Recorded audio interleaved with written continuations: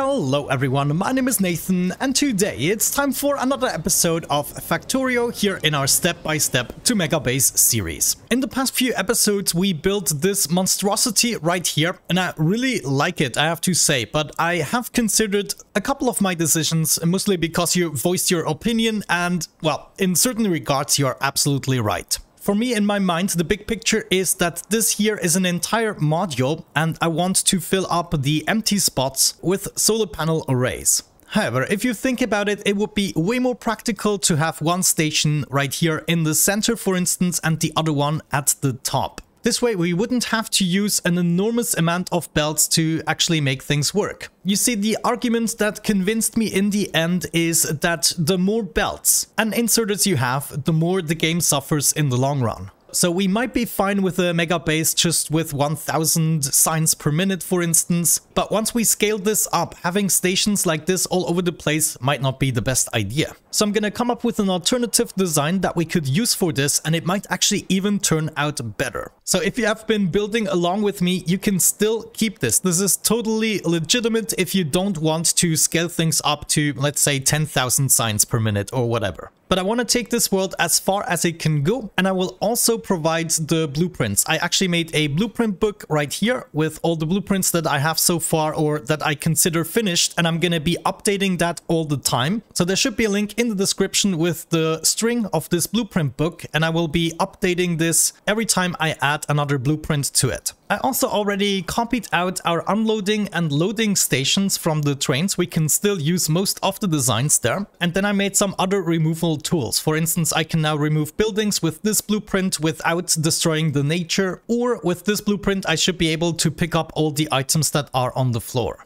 By the way, in order to rebuild the station, I want to prevent new ores from incoming, and we're just gonna smelt everything we currently have. So I will probably have to complete some more belts here. Let me actually see. It's more visible on the map. Everything that is purple. Okay, it looks about right. We just need to complete this part right there, and then all of the iron plates can continue. And this is what I've been talking about. Look at that. Just looks amazing. Yeah, I really liked the idea of this, but I don't want to run into troubles just because I didn't think about things properly. And if the Factorio audience wants some efficiency, I can definitely provide that. And I want to provide that because my goal is to take this to an absolute insane level. So now we're basically just smelting up everything we have so that we can remove it easily without all the ores getting in the way. Now let me try to introduce the new concept, because the stations are completely gonna change. Well, we're just gonna move them around a little bit. First of all, I wanna get things started with a rail that just goes straight through everything. Then we can probably take an unloading station.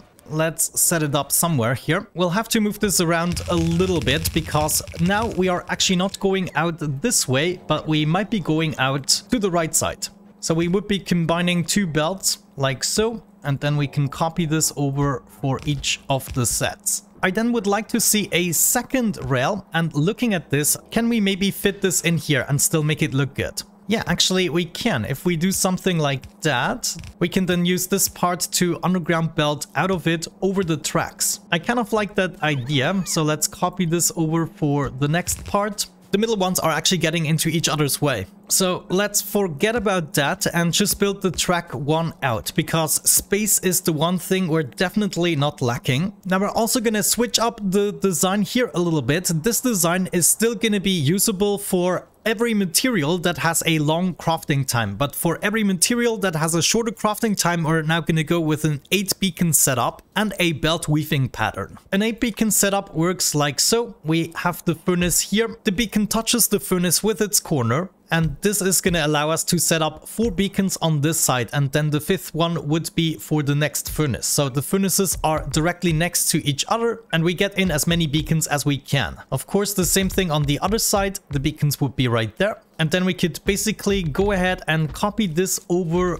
4 times in order to get 4 lines. Of course, this would be a little bit longer in the end, but my main purpose right now is to try and align them. So I got my 4 rows here. We can copy this over. Now, let me see. I don't think there is a perfect center, right? Because this would be the center. No, there's actually a perfect center. So we can just do it like so. Maybe I'm gonna put it 2 out to give the rail a little bit more breathing room. But essentially we can now lead each of the lines into their respective furnace row. And not only that, but we can do it in an extraordinarily symmetrical way. Now we basically have one train station dedicated to 4 lines, just like we have at the very top. But instead of doing that, we can build one station after another. And whenever we need more iron, we can just do that. Now there's going to be one issue with this. If we want to tile this, of course, then we have the same lines here. So we would have another line, another track. And then before each station, we would lead the train into the track and the other trains would continue on the same line there.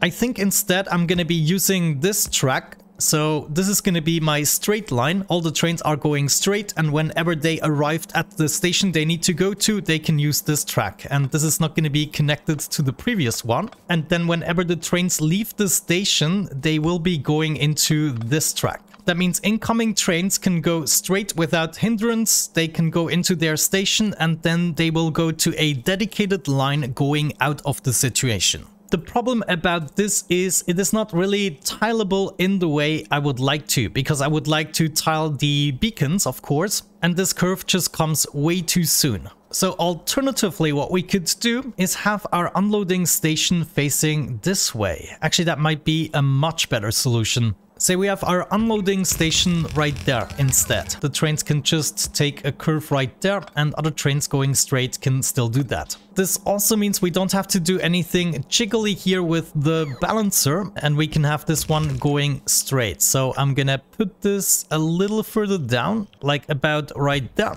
I think we can move the station a little bit closer. Yeah, that is totally fine, and now we can just hop over the tracks like so, and then distribute the iron ore. Move this one block over, looking very good. Yeah, I don't think it will get any more orderly than this. Therefore, let's maybe think about the setup here. I'm gonna have to split this over, and we can now use 2 red belts. There, a little bit more space, that is better. Now I can move over here and there. And we can use red underground belts in order to do the first part of the weaving pattern. Oh, hang on. This needs to move over a little bit, of course. There we go. Now I can have it there and there in order to reach these 2 machines. The next belt would be going here and there to get these 2, and so on and so forth. In total for that process, with about 8 beacons per machine, we're going to be needing 12.8. So 13 to 14 machines. I think I'm just going to go with 14, and that would be 10 and 1, 2, 3, 4. And then if we continue the beacons here, looking at this, we can also go with 13, right? Because we will already get slightly more than we need with 13. For some reason, I thought it will add up a little bit better with the beacons, but 13 also adds up just as well. Good, now continue the belt pattern here until we reach the very end. And this would be the way we pick up the ore. On the other side, we can have the very same thing, just like that. And then we only need a way to get the ore out of the furnaces, and we can get this started right here by bringing them onto blue underground belts. And now we are just gonna use the other edges of the furnaces in order to extract all the items onto blue belts. Something along these lines is already gonna do the trick. We can copy this over like so, and then at the very end we would be joining the 2 blue belts together, of course. Before we continue building all of this, I want to make sure that I actually have a structure with all the modules already planned out. So let's fill the beacon up with speed modules, and we can just copy it over. And this would now be the blueprint for us to get 4 entire blue belts. Good, now this is perfectly symmetrical. I'm gonna remove the rails until the beacon and this beacon here. So let's keep that in. And I should be able to just copy this over now. And this should be a perfectly nice module. Whenever we are lacking the iron, we just set up another one by overlapping the beacons here. Before we continue this, we probably want to make sure that each red belt also has a fast inserter, and then the blue belts need inserters pointing out. And then we should be able to just copy this over for each set. Finally, we need a bunch of power poles at every red and blue belt interval. Good, now we can just make sure to copy this over for each of the stations. And if we have a look at this is now using only 112 underground belts, but it is also obviously using way more inserters. So now the only thing we have to take care of is to balance this once again. The balancer at the beginning isn't actually necessary, but I figured we do have the space for it. The balancer at the very end is way more important, so we can load the train evenly. Before we continue this with the loading station, I want to make sure that I have the exact ratio. So I'm gonna copy over one of the designs and I'm quickly gonna make my way back to the base in order to restock on some materials. I'm gonna place one of these modules right here, and then I think we just have to fill it up with a little bit of iron. I can just grab a stack and distribute it amongst the furnaces, and then theoretically I should see the ratios. Yeah, so we want to make sure we power this up and then also get the beacons built. Let's check the ratio without these two outer beacons. I just want to see that. So it's only 40. Oh, that might be because we're missing the productivity modules, of course. Something else I changed in my Spidertron is to get the exact number of solar panels and accumulators that I need to build one city block. So now one of these modules I can build in one go, which is very nice, including the pathway. At the moment my robots are going all over the place. I think it's time to introduce some more. I'm gonna build 100 more logistics robots, which will then give us a total of 300 for just the base here. But we can see on the right side here, all 200 current logistics robots are busy. Well, that's already crafted. Let's place them. This is just the best. I improved the situation slightly here with crafting the productivity modules. This way we will be able to scale things up a little bit. Good, I should have enough modules to finish this now, and we can see the exact ratio we would have, which is 45.075. Now, if I remove these two beacons, let me actually see if that is still the case. Yeah, look at that. So we can actually have a very nice looking design and get slightly over the 45 items we can carry with the blue belt. That means I can get rid of all of these beacons and the rest is already good. So now that we know a little more about the dimensions, we're just gonna flip this with F. I'm gonna put it right here for now and then just flip this part like so. We get a balancer just before that and then make sure we join each of the lines into the balancer. This gives us the opportunity to put everything here one more block or one more rail block over. And that of course means right here we're gonna have our loading station. Let's get one of these loading stations going. We would have to have them on this side. Well, we only have to have the train station on the right side. Everything else we could flip over. Let's actually do that for symmetry's sake. To flip vertically, we have to hit the G button. And then we should be able to align this. I forgot the last row of inserters here, but there we go. That's replaced and get rid of this rail. Looking good.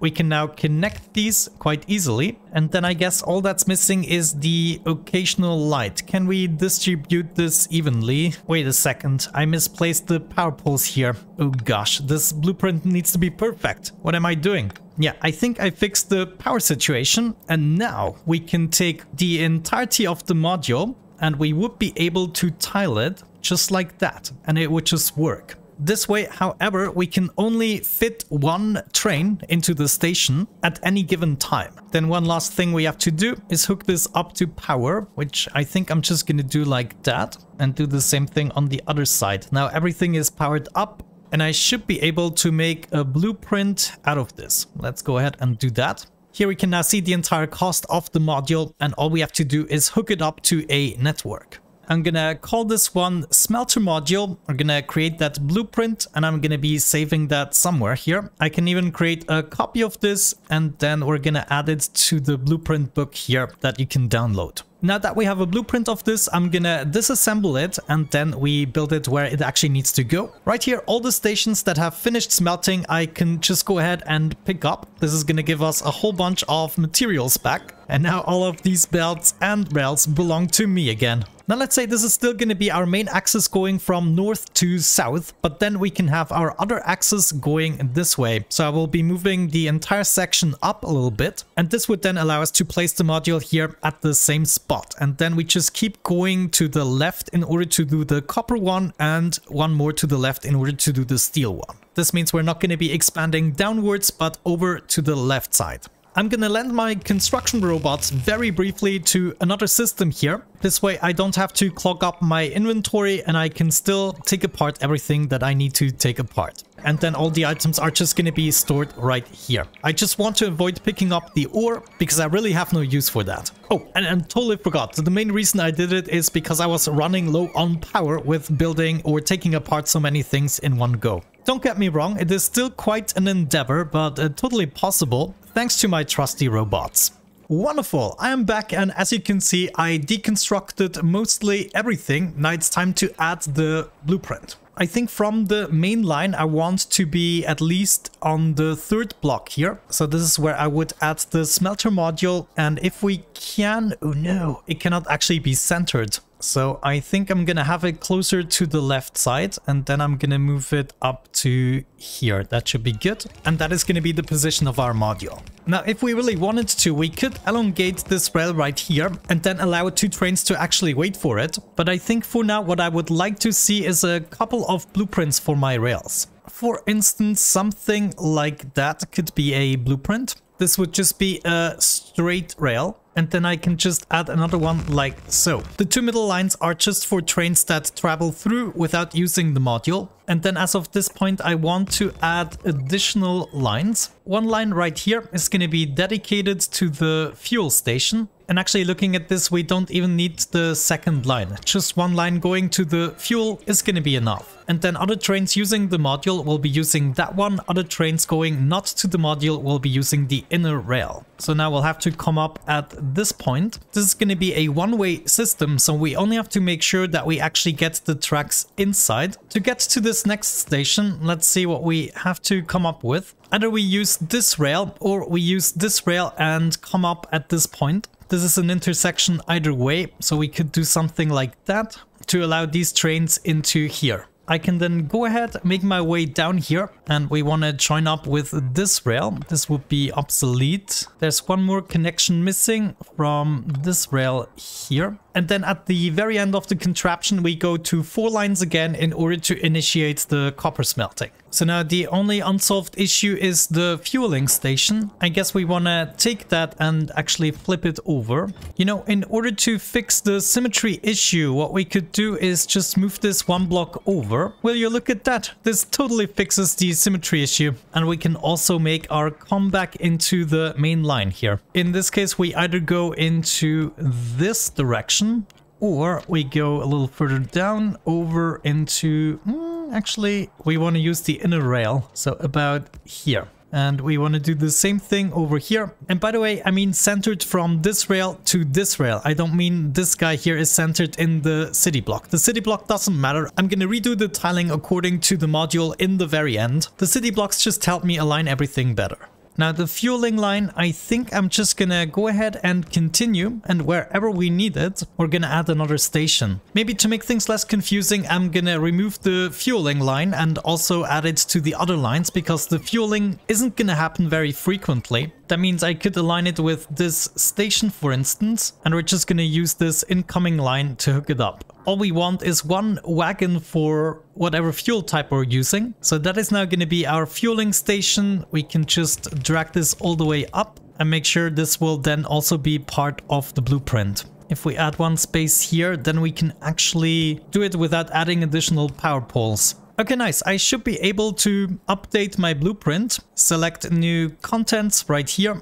And then let's make sure we get all the right contents. Oh, I don't know. We might have to redo this again once we have the signaling. So now if I copy this over, then we're still missing the rails and the signals. Yeah, we can quite easily add those. To do the fueling on the other side, we're just going to do a loop in the other direction. And I'm going to set up the station the same exact way. We'll have to copy this over without the station, because otherwise we cannot flip it. And now I should be able to add that right here. And we have to do the same thing here with the belts. Get this all the way up to a little something like this, so that we can still add a inserter and then move the line all the way up to the same spot where we have the rail here, because this is the division to the next module. Good, now I'm just going to do the signaling part. I'm then going to make another blueprint out of it that you can download in today's episode. And we're then just going to come back quickly in order to see whether or not everything is working out. Alrighty, I'm finally done with everything. I now have 2 blueprints, so I can easily rebuild this. The first one is the start module, which is basically this entire section. So I can just copy this over for my copper solution on the left side and then continue with that, maybe slightly adapted for the steel version.